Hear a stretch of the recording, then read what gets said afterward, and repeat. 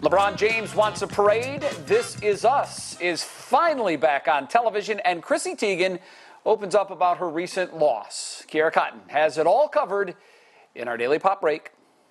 It's been almost a month since model and author Chrissy Teigen suffered a miscarriage. Teigen and husband John Legend confirmed the news in a series of intimate photos showing the couple's time in the hospital. Now she's opening up about the experience in an emotional essay saying, "After a couple of nights at the hospital, my doctor told me exactly what I knew was coming. It was time to say goodbye," she wrote. She went on to say, "He just wouldn't survive this, and if I went on any longer, I might not either." Together, Chrissy and John have 2 children, Luna and Miles.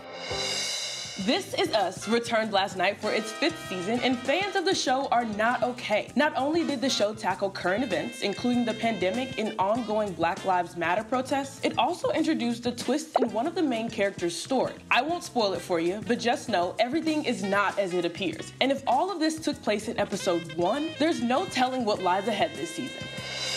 The king wants what he wants. Akron native LeBron James really wants a parade. In a tweet following the Los Angeles Dodgers World Series win last night, James called for a joint celebratory parade with plenty of masks, saying, "Can we please have a parade? I know we can't, but I want to celebrate with our Lakers and Dodgers fans. LA is the city of champions."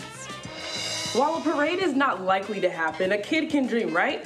But in the meantime, make sure you're wearing your mask, social distancing, and as our Monica Robbins would say, wash your hands, wash your hands, wash your hands. Back to you guys. All right, Kierra, thank you very much.